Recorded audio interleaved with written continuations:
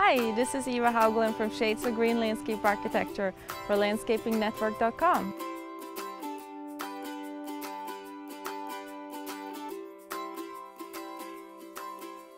So to make this front yard a usable front yard, we had to excavate a lot, and we wanted to have the yard at the level of the house instead of at the level of the street. So we used retaining wall to mitigate that difference.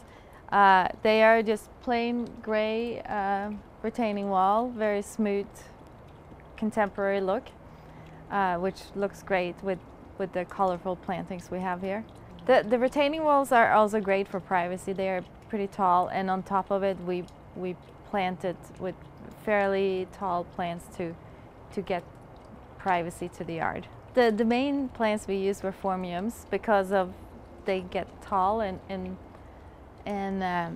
dense enough, but they don't have that kind of hedgy feeling. We wanted that more strappy, loose feeling, and they are kind of matched up with some lower succulents for color and texture. There's a blue acacia tree here that's gonna end up being, you know, a taller tree and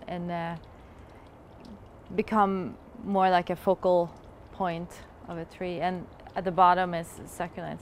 So the garden basically have very drought-tolerant plants, a lot of succulents, kangaroo paws, phormiums, and some grasses, and it's all colorful leaves and kind of, it gives it a contemporary look.